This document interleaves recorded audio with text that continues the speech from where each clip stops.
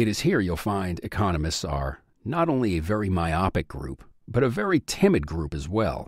And the radical idea that sex is the primary driver of economic growth is just too, well, sexy for them. However, just because an idea is radical doesn't mean it isn't correct or true. Matter of fact, while economists, politicians, academics, and feminists are clutching their pearls over the concept that sex powers our economy, there's a street-smart, common-sense American blue-collar Joe who's yelling, "You needed a study for that?"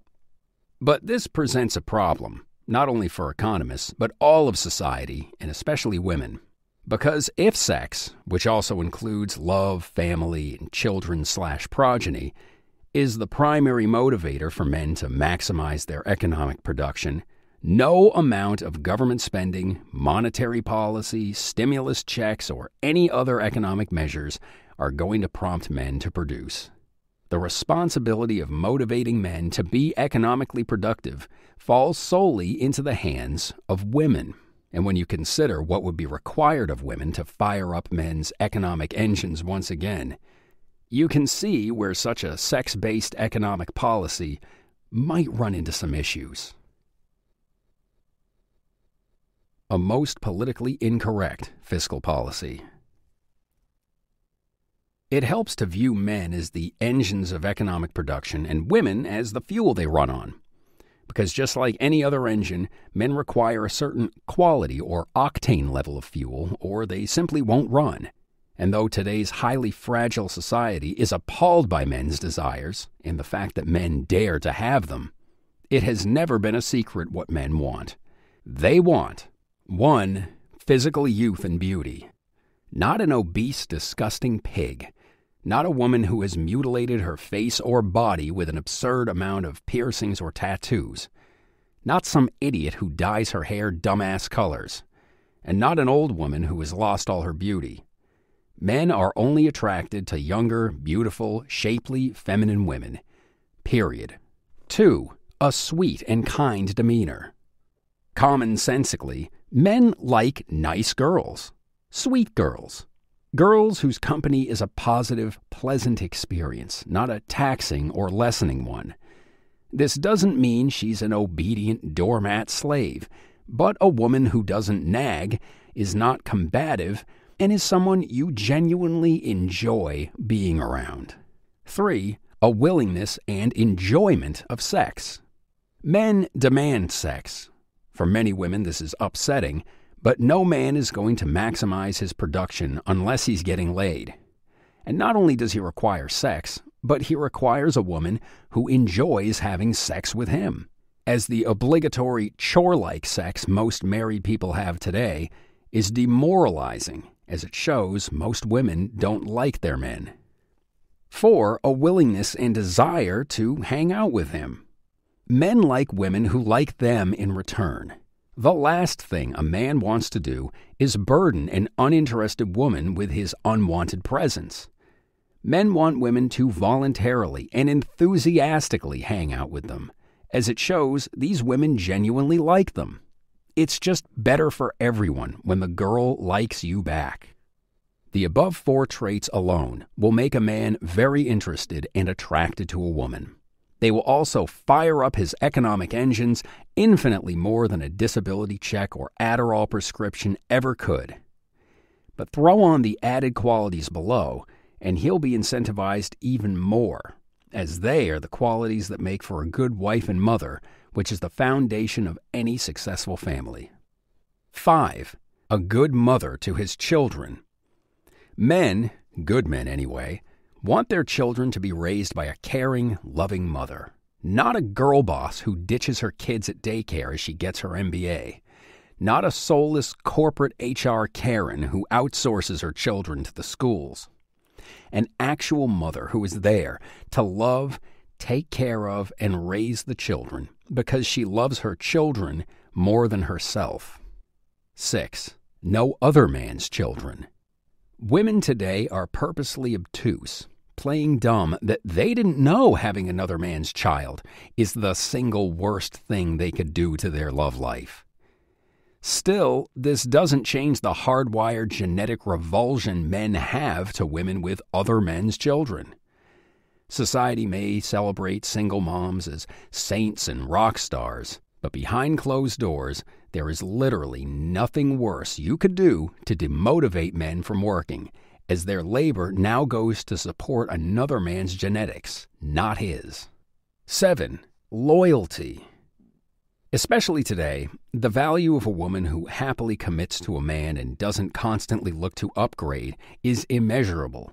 The peace and calm that comes knowing your wife is committed to you and isn't tempted by the latest office employee is critical to a successful marriage and enjoyable life.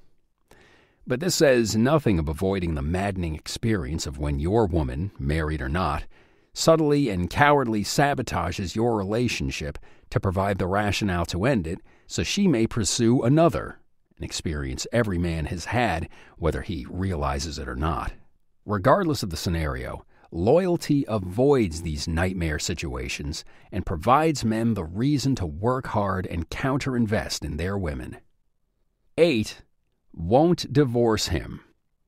The established record of Western women flippantly divorcing their husbands, tossing away their vows, and destroying families in the process is easily the single biggest deterrent to men becoming engines of economic growth. Consequently, this makes divorce the single biggest destroyer of potential wealth and is often the reason we can't have nice things. Divorce is such a huge and likely threat. Men aren't just avoiding marriage, but they are scaling back their production to reflect that. Working only enough to support one person in the here and now as opposed to a family for a lifetime. Committing to a man and honoring your wedding vows turns men from part-time, temporary workers to lifelong, dedicated employees. If you take these 8 traits and put them into one woman, it's the equivalent of putting 120-octane racing fuel in your engine. And not the racing fuel F1 racers use, but the super powerful drag racing engines that regularly achieve over 330 miles an hour. Your GDP would explode overnight, and in a decade, all our financial problems would be solved. But women don't even need to go 8 for 8, let alone hit every one of them out of the park to get the economy humming again. A woman who is simply not fat, doesn't have another man's kids, has a kind demeanor, enjoys sex, likes fun, and doesn't sleep around, is still a premium 91-octane fuel that would turn a basement-dwelling incel into a gainfully employed accountant. But if you look at the fuel women have become today, it can hardly be called fuel.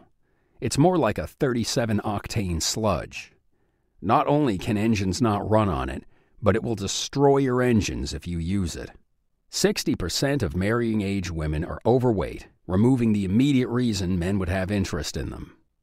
80% of college-educated women have unemployable degrees and the student debt that comes with it, making them a financial liability on the very first date. 65% of young women vote Democrat, making life an even steeper uphill battle financially. 40% of marrying-age women already have another man's kid in tow, repulsing men even further. At a minimum, 25% of marrying-age women have an incurable STD. Over 1 in 4 women are on some kind of psychotropic medhead drug, the percent of which increases as they age and doesn't account for the illicit drugs they're on. And this says nothing about the high and increasing percent of women who mutilate their bodies with excessive tattoos, piercings, and idiotic hair colors. And if this wasn't enough to kill the communal sex drive of men everywhere, men still face a 45% chance of getting divorced, 75% of the time it being initiated by the woman. Not to be too harsh on women, and to be honest, the exact same thing could be said of today's modern soy boy men. But this isn't fuel. This is piss. There's one final thing that needs to be noted about the feasibility of using sex and family, love, children, etc. to boost economic growth and enrich us as a society. And that is, all of this assumes women would agree to this. That women, for whatever noble reason, would drop what they're doing now, change their lives, live their lives for men, becoming what men wanted and not what they wanted, all out of a selfless and charitable desire to boost economic production and increase society's wealth, which is simply not the case. At first glance, many people may view women's choices to become single moms, earn worthless college degrees, dye their hair blue, get fat, etc., as stupid and naive. But knowing what we know about women's general disinterest in men, their life choices are not stupid, but are simply the life choices they want to make because they no longer have to care about what men want. These are the lives they want to lead. When women say they're liberated from men, they're not joking or trying to be edgy. Women really never liked men that much in the first place. And now that they don't need men, their life choices reflect that. If women wanted men, they would be thin. If women wanted men, they would wear dresses. If women wanted men, they would be nice. The simple reality is they don't. Further corroborating their actions is their words. Though it's been said 1,000 times before in this book, it cannot be emphasized enough that they literally tell you they don't need men.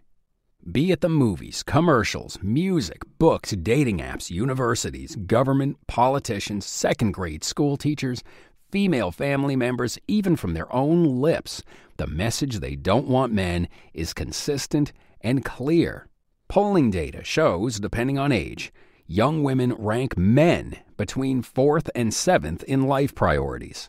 A study titled The Rise of the She Economy estimates by 2030, half of marrying-age women will never be married or have kids, choosing a career and single life instead.